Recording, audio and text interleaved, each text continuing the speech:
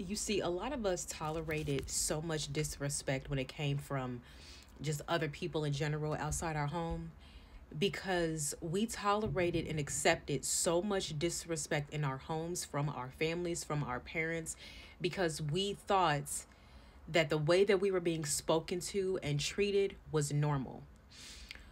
Because we had narcissistic parents, our parents did not talk to us, they talked at us. There's a difference between talking to a person and talking at a person.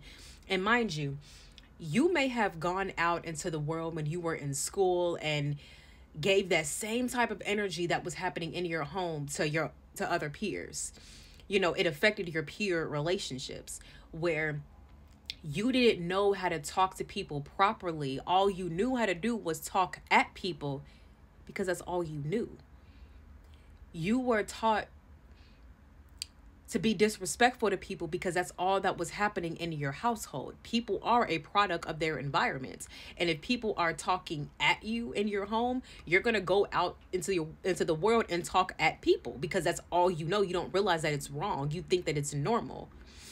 And another thing is that when you tolerate so much disrespect in your home because of the way that they talk at you and treat you, you think that that disrespect is how people normally just treat each other. So when you're out here getting disrespected, just getting dogged out, just having people treat you like you are not fucking important, that has been normalized for you because that's all you experienced in your home.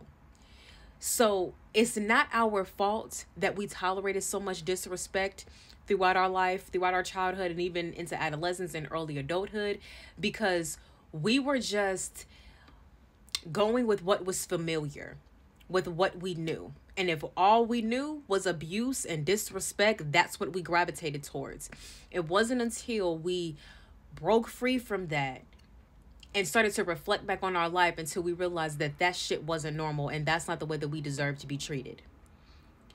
So it wasn't like we just allowed this to happen and we chose to it because we just, at a conscious choice. No. That was all we knew. We were within our environment that felt familiar. And because of the disrespect and the mistreatment and the abuse, we felt as if we were worthless, like unvaluable, unlovable, unworthy, undeserving of good things, undeserving of a respect, because we thought like, well, maybe this is just my lot in life. This is just how people are going to treat me. This is what I have to accept because this is all I've ever gotten.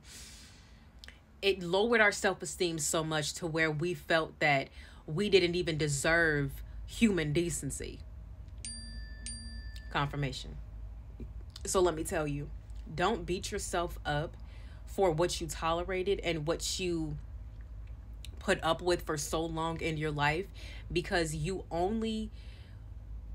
did the best that you could with the energy capacity that you had and the wisdom that you had at the time. You only were able to be as strong as yourself allowed you at that time. You were only aware of what you were aware of at the time.